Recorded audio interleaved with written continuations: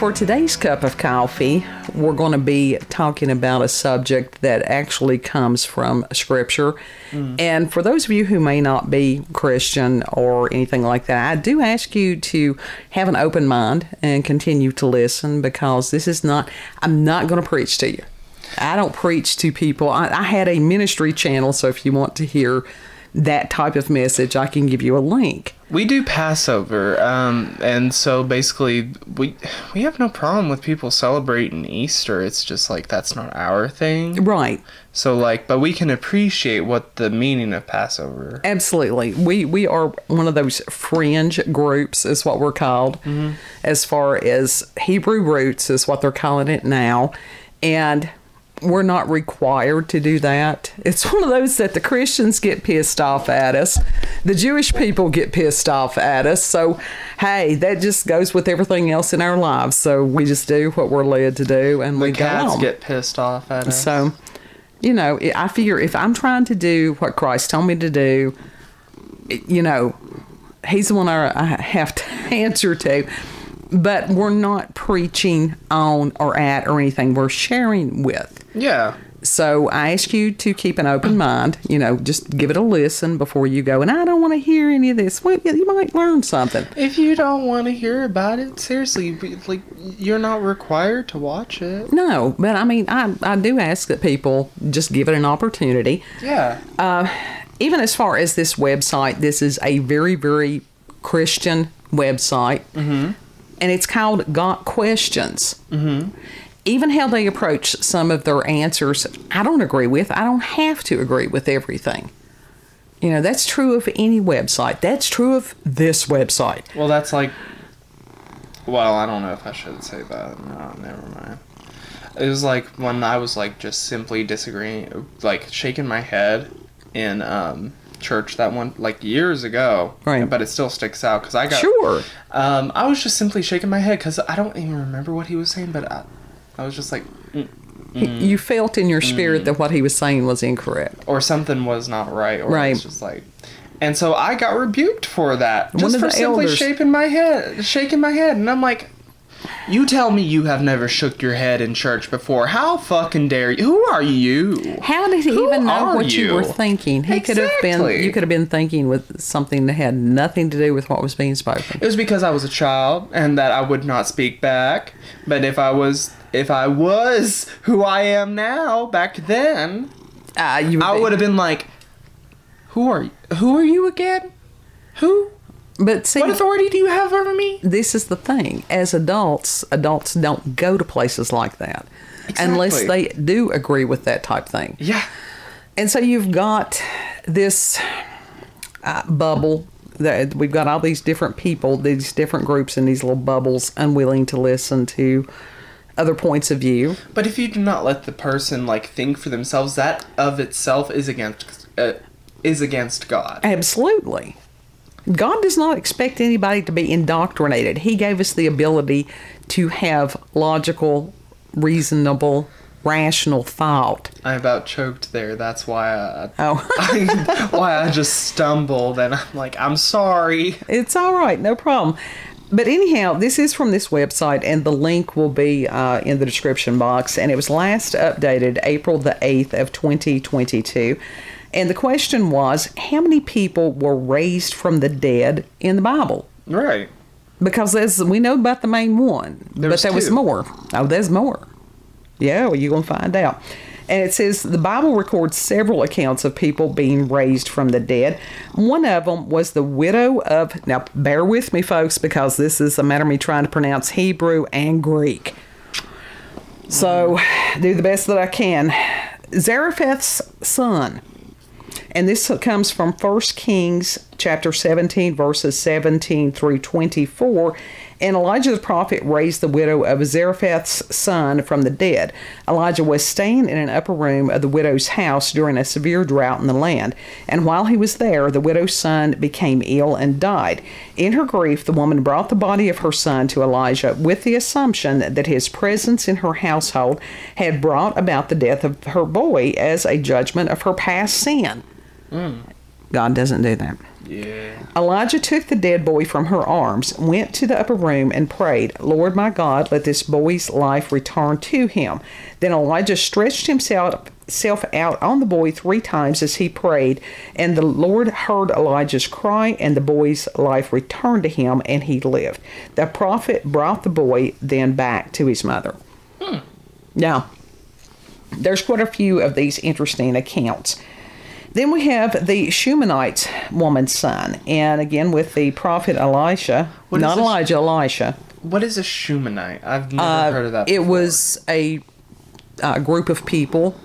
Don't ask me to explain sort of this stuff. Like the derivative of Amish with the Mennonites and stuff like that? Yes, that you had. That's a good example, that you had different little factions of people. Okay.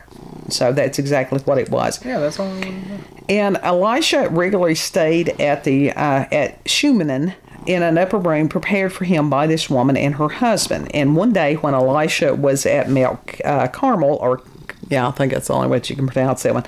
It can be caramel or caramel. No, this is Carmel. The young couple's son, or the couple's young son, died. The woman carried the body of her son to Elisha's room and laid it on the bed. Then, without even telling her husband the news, she departed to Carmel to find Elisha. When she found him, she pleaded with him to come to Shunem. Elisha said to his servant to go ahead of them with instructions to lay Elisha's staff on the boy's face. As soon as Elisha and the Shunammite woman arrived back home, Elisha went to the upper room, shut the door, and prayed. Then he stretched out his body on top of the boy's body, and the body began to warm. Elisha arose, walked about the room, and stretched himself out on the body again. The boy then sneezed 7 times and awoke from death. Huh. Yeah. And he woke up from the coffin and asked for a glass of water and then laid back down. Right. And there's a part of me that's like, was this some form of almost like early CPR or something? We don't know. It could have been, for all we know. We don't know. Then we have the man that was raised out of Elisha's grave. And this comes from 2 Kings 13, 20 through 21. The Shunammite's son was 2 Kings 4, 18 through 37. And Elisha is connected with another miracle that occurred after his death. Sometime after Elisha was dead and buried, some men were burying another body in the same area. The grave diggers saw a band of Moabite raiders, and as they were approaching, rather than risk an encounter with the Moabites, they threw the man's body into Elisha's grave. Scripture records that when the body touched Elisha's bones, the man came back to life and stood up on his feet. Was he just bones? No. A sack of bones. No, this was the man that was recently being buried. Elisha had already turned to bones. Now, you got to realize, within that period of time... What am I supposed to do with this ratchet sack of bones? What they would do, they would bury a person, and then, like, after a year, they would dig the bones back up. They would wash them. They would put them in this little stone container. It was called an ossuary, and then that was called the second death. And so then it was a matter of putting them in, like, I don't know, some kind of little shelf or something. Sort of like maybe like a mausoleum. So I know this was like common back in like the 1700s and the 1800s, and I think a little bit before that. Catatonia was a thing where people thought that's why a lot of people buried people alive, because they did not know what catatonic state was. They thought they were just dead. Do you think that could have happened back then, too? Oh, I'm sure that there's always been accounts of catatonia. But one of the things that is interesting about that, even though they may not appear to have breath or a heartbeat, would the skin color pallor out like that of somebody who is dead? That's a good question. I don't... Yeah. Because, like, when a person dies, it turns almost like a grayish. Yeah. And it's... Ooh. Yeah, it's very distinctive. Yeah, it's creepy. So, it looks like somebody that had catatonia, that they may become very pale, but I can't imagine them getting that death, Yeah. gray, blue. Like that lady on one of my aunt's couch. Oh, God, don't talk about that. But one of the ones that we were talking about, that the kids dying, in Scripture, it talks about that he had been out in the field and he had said something about his head hurting greatly and he fell down dead.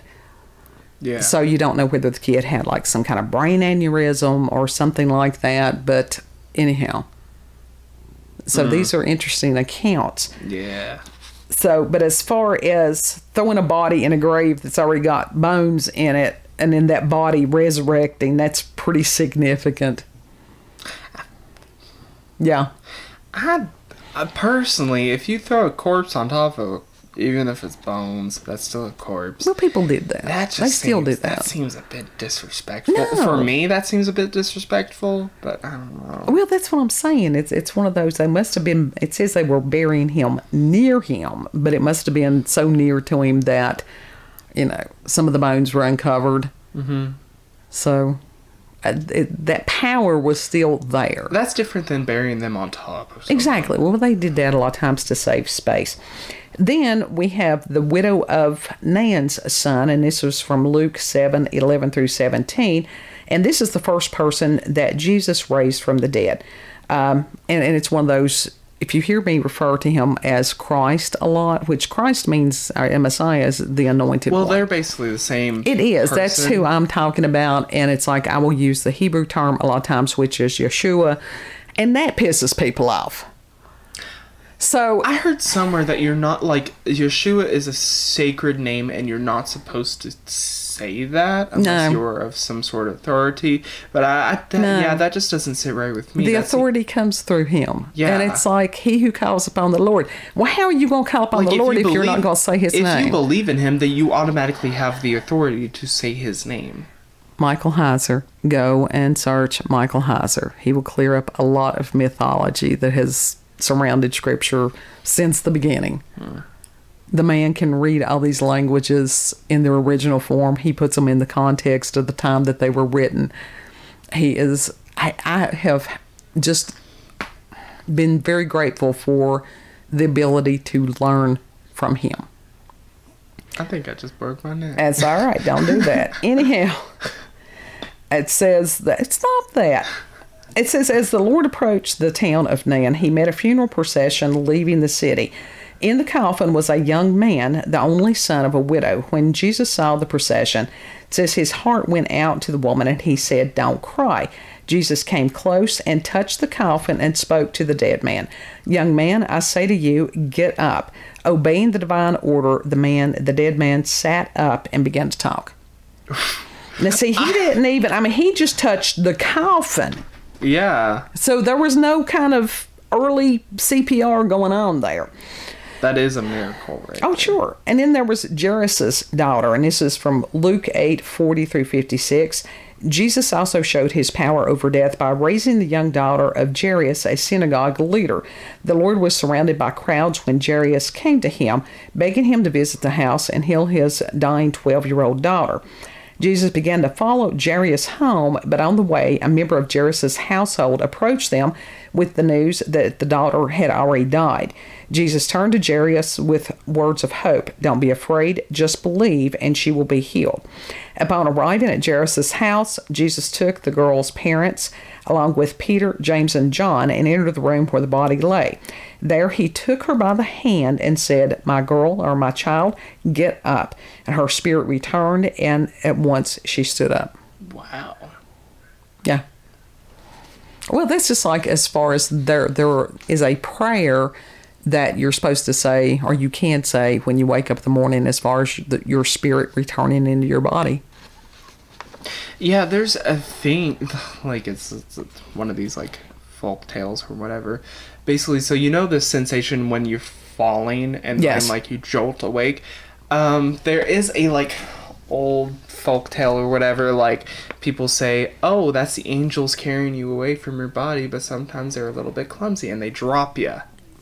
Yeah, no, that ain't what happens on that. No, I know, but I thought that was just that's pretty amusing. It is amusing. It's like I'd rather not think about clumsy angels. Like seriously, when you think about that, what if that's what's happening? What I think it's a spiritual something. What if it is your spirit trying to leave its body and it's like? Well, I think like, that nope, can't go back yet.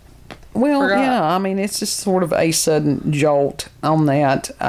I think that dreams and stuff is a spiritual experience. I think sometimes they're not just dreams. It is a matter of travel. Different dimensions. Yeah. Yeah.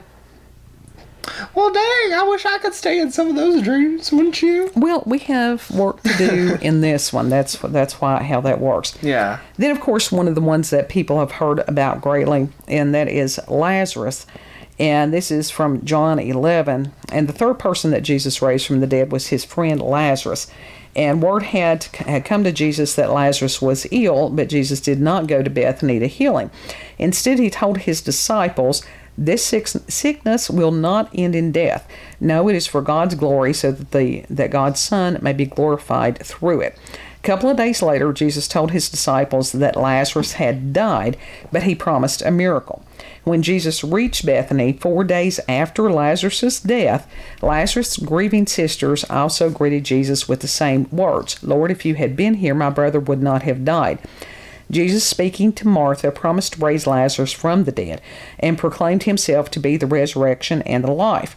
And then Jesus asked to see the grave, which was actually a tomb. When he got to the place, he commanded that the stone be rolled away. And that was where one of my favorite verses in the Bible, it says, "But Lord, he stinketh." He stinketh, Lord. Now remember, this is a hot environment, and even if somebody was put in a tomb, it's still a hot environment. That is a stink. That is a stench unlike any other. Right. Rotting corpse. Absolutely. Is a stench like any other, just without heat. Any kind of putrefaction and stuff. But anyhow, when they rolled the stone away, Christ called out in a loud voice, "Lazarus, come out," or "come forth." And he came out. He walked out. Now picture this. This is man who is beyond doubt dead. And he comes out. He still got the burial shroud on him. Question: was he still rotting, or was he? I'm sure that he was. I'm sure he was fully healed at that point. Okay. Because Christ does not do things half-assed. So it's like, I'm sorry if like a zombie comes out, like a rotted zombie starts to come out, I'm going to go the opposite way. No, it's not going to be like that. Anyhow, it says, many of the Jews who had come to visit Mary had seen what Jesus did and believed in him. Others, however, refused to believe in Jesus and plotted to destroy both Christ and Lazarus. That's fucked up. Yeah. That's fucked up. Yeah. So, and that's something that at some point I need to go back and find what happened to Lazarus. Yeah. Did they kill him because they did not want others to believe that Christ was who he said he was? I don't, like, when I was in church, like, all those years or whatever, I don't really remember them saying anything about Lazarus. Or any of this stuff that we have talked about, because you've got people that are totally biblically illiterate. But are trying to teach. Absolutely. And Christ himself, he said, the blind leading the blind, they both fall in a ditch. Actually study your shit, Brother Dewey. Don't do that. Anyhow, I asked you to be respectful before we even started this. Hey, they were disrespectful towards me. It doesn't matter. You're responsible for you. You're not responsible for them. I was a kid. I didn't deserve that. We trying to be uplifting today, not do your therapy about... Let me do my therapy. I canceled my therapy for this Monday. But honestly, what Kid is retelling is why a lot of people do not believe. Yeah. They equate Christ with people that are trying to represent him. But there's a strong disconnect most of the time. But if it wasn't for the fact that I'm like, no, my journey with that is not done. Right. That would not have led me into my own studies and such like that. Right. That's why my relationship is my relationship with God. It is. And the fact that our family had experiences that God was the only person we could turn to. Absolutely. Yeah. And that is still the one that is he's the glue that's holding us together. Mm-hmm. So I may argue with him, but everybody argues with God once in a while. Yeah. And that's not, that is part of that wrestling with God. That God does not want you to be a little robotic, yes or no, sir, go on through. No. Again, he wants you to seek the truth. Mm-hmm. He wants you to seek his truth. he doesn't mind, people asking questions. Gandhi. What was it? I love Gandhi's quote. He said, I like your Christ. He said, I don't like your Christians because they're so unlike your Christ. And he was right. He was right. So, anyhow, various saints in Jerusalem. Mm-hmm. And this is from Matthew 27:50 through 53. And the Bible mentions some people who were raised from the dead en masse at the resurrection of Christ. See, I had told you about this before. Yeah. And when Jesus died, it says the earth shook, the rocks split, and the tombs broke open. And those open tombs remained open until the third day. And at that time, the bodies of many holy people were raised to life. They came out of the tombs after Jesus' resurrection and went into the holy city and appeared to many people. Yeah, people forget that part too. On the day that Jesus was raised to life, these saints were also raised and became witnesses in Jerusalem. I had told you about that. I just had not found the exact scripture. And you did tell me about like the fact that it was a mass thing, but I don't remember you telling me about like they went out and such like that. Well, what did you think? They just set up and then laid back down? They just went back. Yeah, no, they just laid back down. No. Anyhow, then we've got one that is Tabitha, and that was Acts 9:36 through 43. And Tabitha, whose Greek name was Dorcas, was a believer who lived in the coastal city of Joppa. Her return to life was performed by the Apostle Peter, and Dorcas was known for always doing good and helping the poor. So when she died, they laid the body in an upper room and sent for Peter, who was in the nearby town of Lydda. Peter came at once and met with the disciples in Joppa, who showed him the clothing that Dorcas had made for the widows. So Peter sent all of them out of the room and prayed. And then he turned toward the dead woman. He said, Tabitha, get up. She opened her eyes, and seeing Peter, she sat there. He took her by the hand and helped her to her feet. And, of course, the news spread quickly throughout the city. This one, I wish that I didn't have to try to pronounce this name because this is total Greek and I don't do well with it. Eutychus? Eutychus?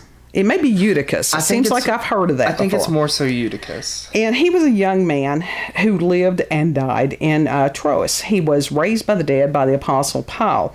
The believers in Troas were gathered in an upper room to hear the apostles speak. Since Paul was leaving town the next day, he spoke late into the night. And one of his audience was, say it again? Eutychus. Eutychus, who was sitting in the window, fell asleep, and fell out.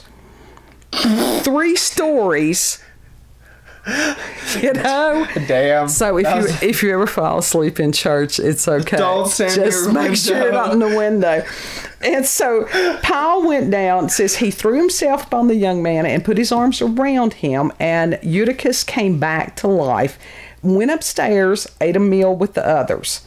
And it says that then the meeting finally broke up at daylight. They must have been Pentecostal. Yeah. And the people took the young man home alive and were greatly comforted. I always loved that series.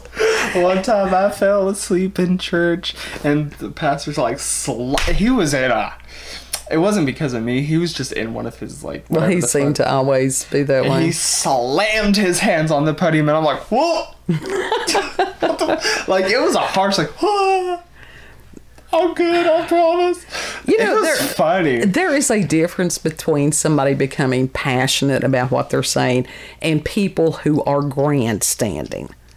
He was grandstanding. Of course he was. Of course he was. And then, what? But being the undiagnosed ADHD, well, the unmedicated, I'm still unmedicated. Right. But having ADHD, I couldn't help falling asleep. Oh, I'm like that. I thought there was something wrong with me for years. Because when ADHD people are forced to sit still, it's either full throttle or dead halt. Yeah. And so if we're forced to sit still for a certain period of time, we do fall asleep. Mm-hmm. So, yeah. And then people go, it's not demonic. Even if it's a subject that we are enthralled with, like we actually enjoy, right. Sometimes it's just like, it's almost like a form of narcolepsy. And yeah. It's like, and you it just may conk be. out. Right. So, It's not just us. No. There's documentation on this stuff. And then the probably most famous person to be raised from the dead was Christ himself. Mm-hmm.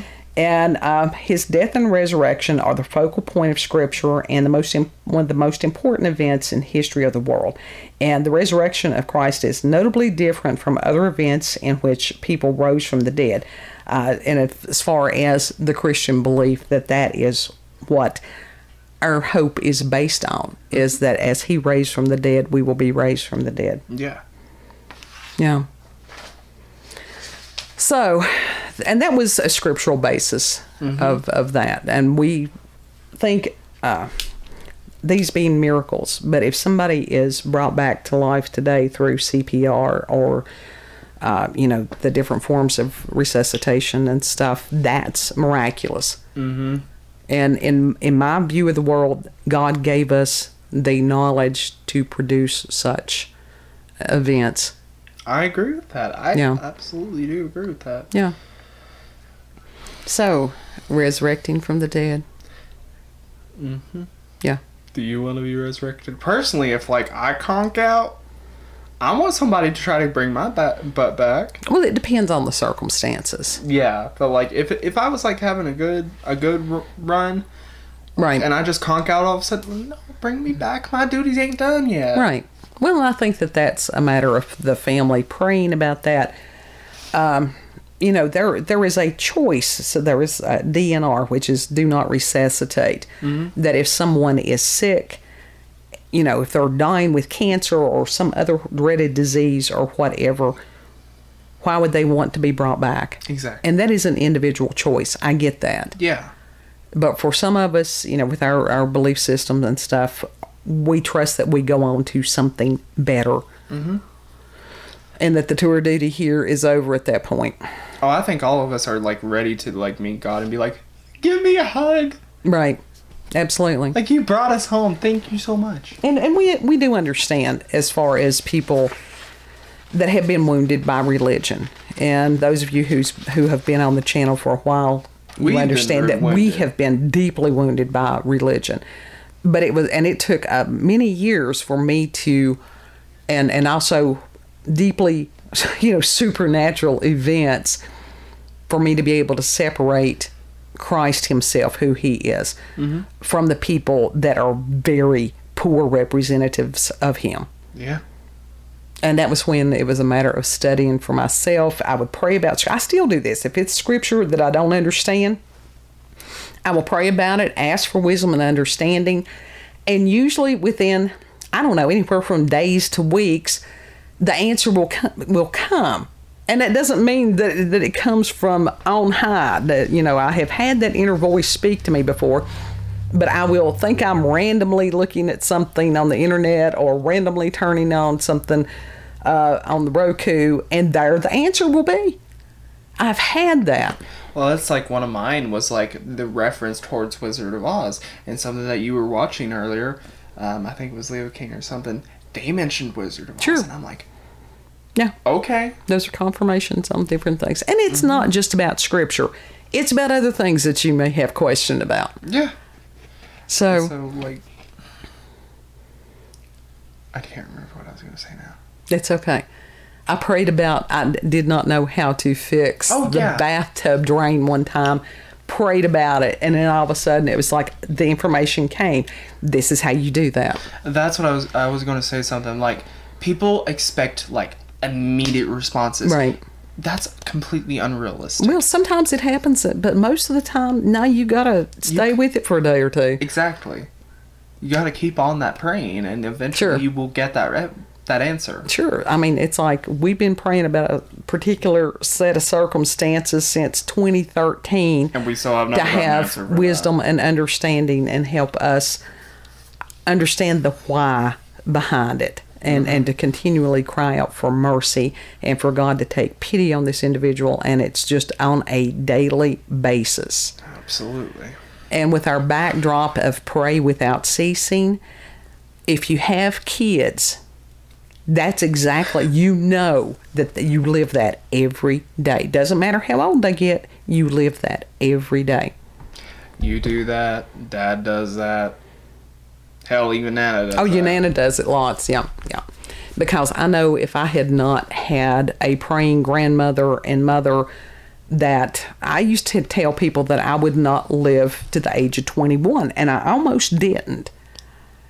So the fact that I am still sitting here all these years later, that in itself is a miracle. Yeah, absolutely it is. And the road that I have walked has been extremely broken, which is why I would never point a finger at someone else, because I know where I've been. Mm-hmm. Yeah. See ya. So, anyhow, if you've had experiences with paranormal, supernatural encounters with UFOs, aliens, cryptids, if you've had miracles in your life, if you've had family members or something that were resurrected from the dead, if you've got local, regional, family, myths, legends, send all that to us. Email cupofcoffeewithscream@gmail.com. And the email address is there in the description box, so you don't have to try to remember all that. Tell us what you celebrate. Do you celebrate Easter? Do you celebrate Passover? And if you don't celebrate any of those, what do you celebrate? Right. Well, I want to know personally. Sure. So. Other belief systems, as far as if we have people that are Muslim listeners, if you've got Hindu, Buddhism, Shinto, any of these things, we're very much open to listening to you. Yeah. Exactly. Like, that's the whole point about God. You're supposed to listen to others, right? Right. You're not supposed to shove your own beliefs down people's throats. It's a matter of showing people. Mm-hmm. Sharing an experience. Yeah. If they want sure. to be, Yeah. And if you like this video, don't forget to like, share, comment, and most of all, subscribe and click that notification button for daily notifications of my daily uploads. Let me redo that. If you like this video, don't forget to like, share, comment, and most of all, subscribe and click that notification button for daily notifications of our daily uploads. Thank you all, and have a good Passover, Easter, whatever. Yeah, and it's like Resurrection Day if you want to do that. Yeah. That can be any day, every day. Mm-hmm. Know that you're loved, and thank you for sharing coffee with us, and we'll see you on the next cup. Yes. Bye. Bye.